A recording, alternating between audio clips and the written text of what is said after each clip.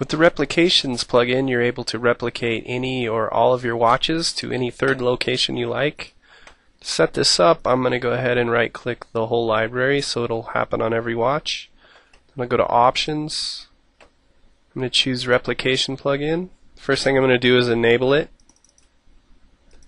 And then here you have an option to preserve directories. In the case of this test file, what that means is in the new location, it'll actually use the folder new and then the test file, so it'll preserve your directories. I'm going to leave that true. Then it lets you choose your replication location.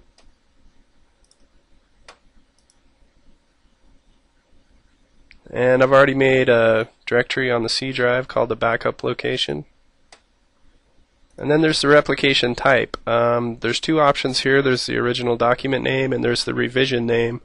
If you leave it, I'm going to leave it as original document name, but what that means is it's only going to overwrite the original document name every time.